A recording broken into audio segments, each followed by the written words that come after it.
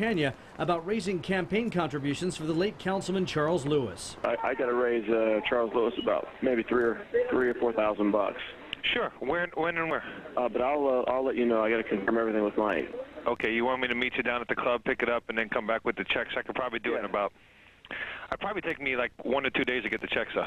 Yeah, perfect. Malone and his boss, Cheetah's owner Mike Gallardi, had a plan to repeal the city's no-touching rules in strip clubs. And according to the wiretaps, they thought Councilman Charles Lewis, Ralph Nzunza, and Michael Zucchett would help them. Why can't we have Ralph call Zucchett and say, hey, go do this right now? I mean, I thought Zucchett was Ralph's boy.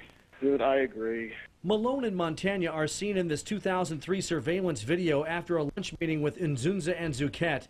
Malone knew Zucchett wanted to get rid of a LA girls strip club in his district, so in February 2003, Malone calls an undercover vice cop who was supposedly on Cheetah's payroll. If you could look and see what type of problems they've had, you know, in the past where it helped their issue of closing this lake girls, that would be wonderful. Okay. But this was a big issue for Zucchett. On lake girls? On lake girls. Later that year, Malone sets up one of Gallardi's Las Vegas strip club employees to appear before a city council committee. I am in Mr. Zuckett's district. Tom Waddell pretends to be in Zucchett's district and wants a new strip club ordinance on the next agenda. The day before that meeting, Waddell, Malone, and Montana talk. One of the clients we trained lives in his district. So I decided, I said, you know, can I just use your address as a place to live? And he said, absolutely. So I figured that would look a lot better when we stand up there. And Zucchett will be like... because then you can say that I live in, you know, Councilman Michael Zucchett's. Exactly. These recordings released today are from the first 2 weeks of the Strippergate trial. As more tapes are played during the trial, they'll be released every day.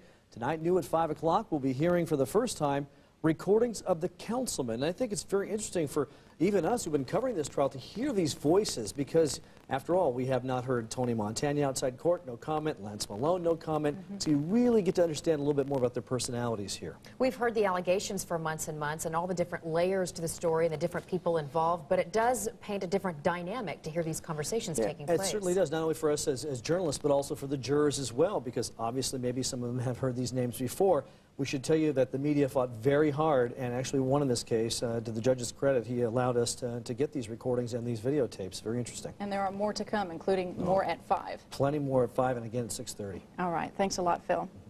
Well, this afternoon, the San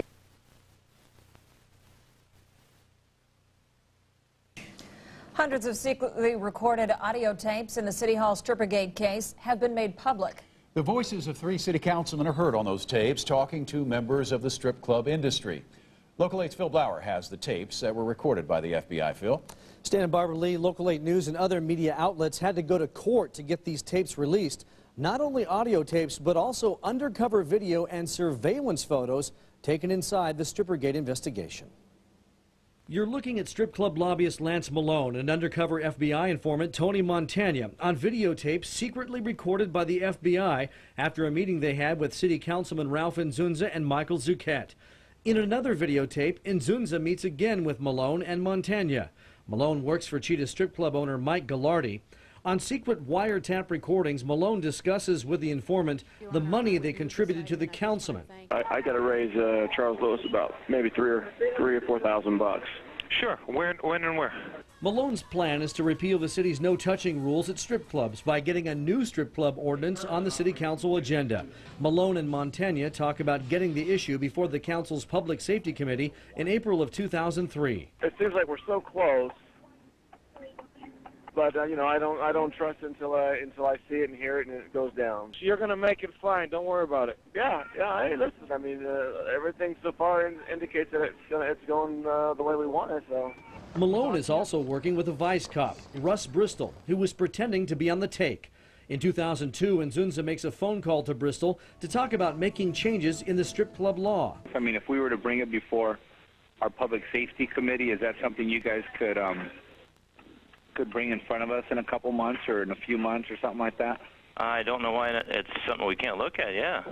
Councilman Charles Lewis also telephones Bristol in 2003 using Lance Malone's cell phone. Once again, federal agents are listening in. Detective, this is Charles Lewis. Councilman Lewis? Hey, how you doing, sir? I'm all right.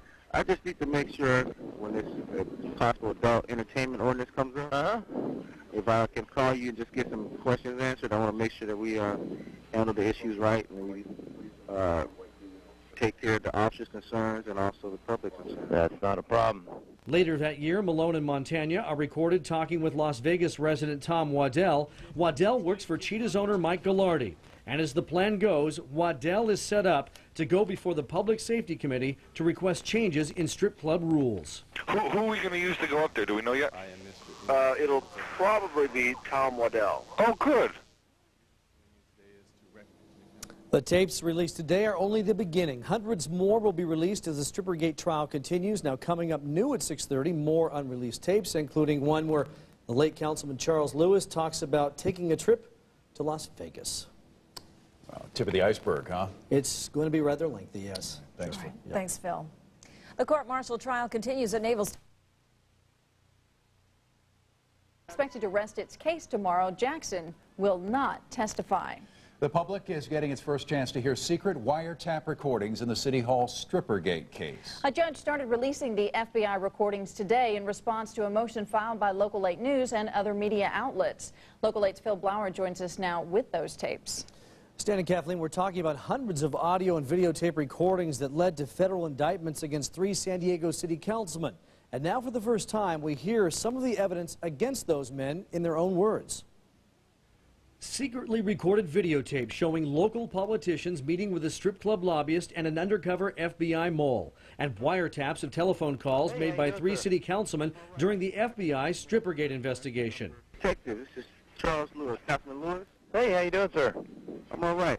I just need to make sure when this possible adult entertainment ordinance comes up, if I can call you and just get some questions answered, I want to make sure that we handle the issues right. On one tape, strip club lobbyist Lance Malone is heard talking with FBI mole Tony Montana about contributions they made to Councilman Ralph Nzunza and Michael Zucchett.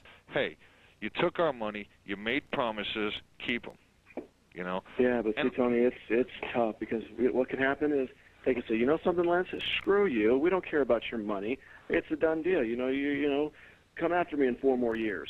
In another call, Councilman Nzunza is heard talking with a San Diego vice cop who was supposedly on the take about changing strip club rules. We've gotten a few emails, and I know there's always interest in the community as to what it is that